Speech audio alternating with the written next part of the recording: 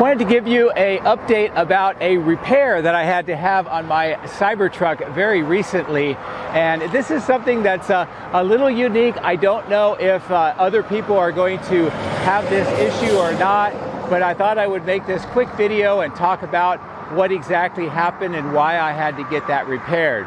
Now, early on last year, when the Cybertrucks were being produced and we saw the release candidates running around Giga Texas, one of the things that I was able to see is on the top of the tonneau cover, right at the point where it's matching up to about where the glass roof is, that there were some marks, and it was about a 12-inch long mark that's about, call it 30 centimeters, about 2 inches wide, which is about 5 centimeters wide, and it looked like it was kind of a discoloration with scratching.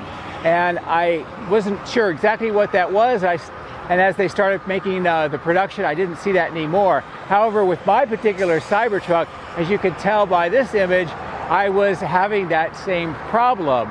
And I tried to restrict the use of my tonneau cover as much as I could because it seemed like the scratches were getting worse. Now, in my visit here at the factory on the 3rd of July, I did mention that to the Cybertruck team, and they actually came out, they took some photos and looked at it, and they said that it was definitely something that was not correct, that I needed to get it replaced. And I know that they took a lot of notes for that as well.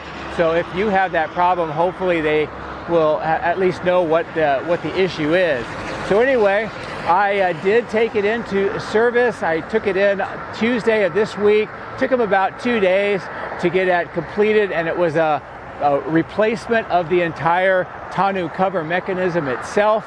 And I also got some of the recall items taken care of at the same time. But what I heard from the repairman at the Tesla sales and service location here in San Antonio was that where the tonneau cover retracts in, there's kind of a bowl type structure that it rolls up in. And on 2 places there are rods that go along this kind of bowl or cylindrical receptacle for the tonneau cover. And there's a noise, vibration, and harshness pad that's supposed to be around those rods. And what was happening in my particular case is one of the rods was slightly bent, which means it was touching that particular part of the tonneau cover. And every time it rolled down, it was kind of scraping it along and causing that problem. So anyway, the repair was to get the tonneau cover completely replaced. It seems to be working great now, and with this image here I just took moments ago, you can see that there is no longer a mark on the top part of the tonneau cover.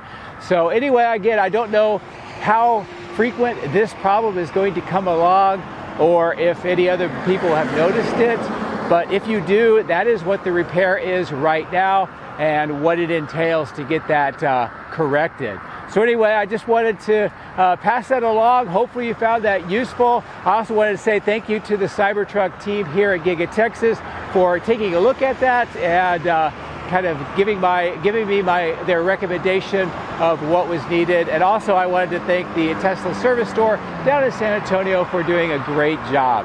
So anyway, I hope this was useful, and thank you very much for watching. Take care.